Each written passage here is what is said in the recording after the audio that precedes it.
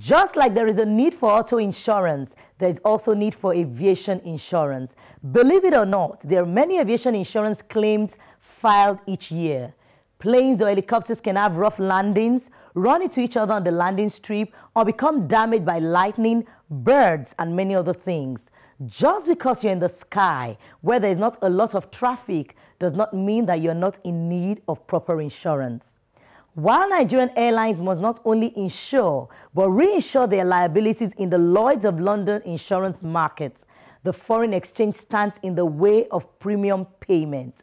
How can the country get out of the woods, especially in the face of a possible blacklist by Lloyd's for failure to pay premiums promptly? This is our subject on the program. A warm welcome to Aviation this week on Channels Television. I'm Bukola Joe Oketumbi.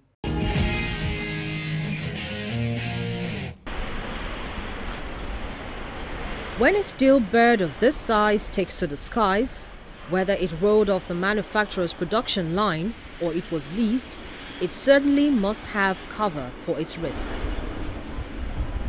This is called aviation insurance.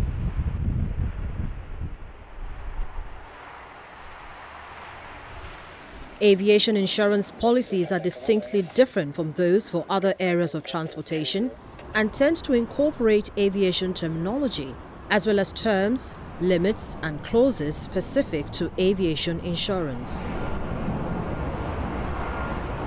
For example, a new Airbus 320 costs as much as $98 million, and A321 goes for $114.9 million.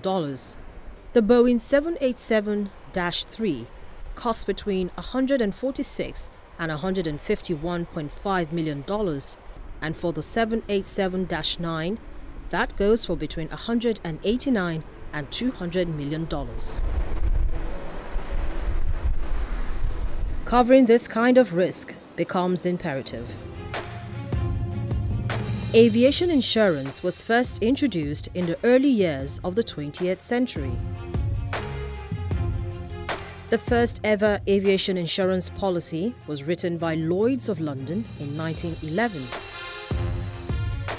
But the first specialist aviation insurers emerged in 1924.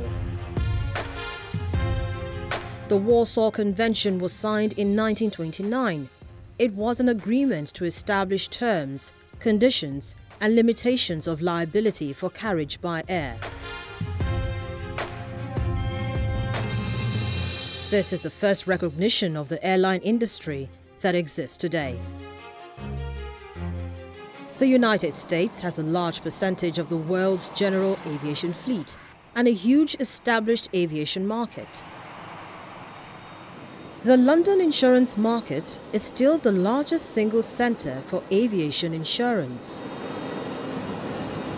The market is made up of the traditional Lloyd's of London syndicates and numerous other traditional insurance markets. Throughout the rest of the world, there are national markets established in various countries, each dependent on the aviation activity within each country. Here in Nigeria, Lloyd's of London has a lot of influence in the aviation insurance market. Recently, the London insurer threatened to blacklist Nigeria owing to what it called the lack of premium payment. Airlines in Nigeria say the issue of foreign exchange availability is also key to this payment. While the airlines and the federal government will have to find a way out of the woods, let's take a look at the types of aviation insurance. Passenger liability protects passengers traveling in the aircraft who are either injured or killed. In many countries, this coverage is mandatory only for commercial or large aircrafts. Coverage is often sold on the per-seat basis with a specified limit for each passenger seat. Public liability insurance. This coverage, often referred to as third-party liability, covers aircraft owners for damage that their aircraft does to third-party property, such as houses, cars, crops, airport facilities, and other aircraft struck in a collision. It does not provide coverage for damage to the insured aircraft itself or coverage for passengers injured on the insured aircraft. Public liability insurance is mandatory in most countries and is usually purchased in specified total amounts per incident, such as $1 million or $5 million. Other types include combined single limit, ground risk hull insurance, and in-flight insurance.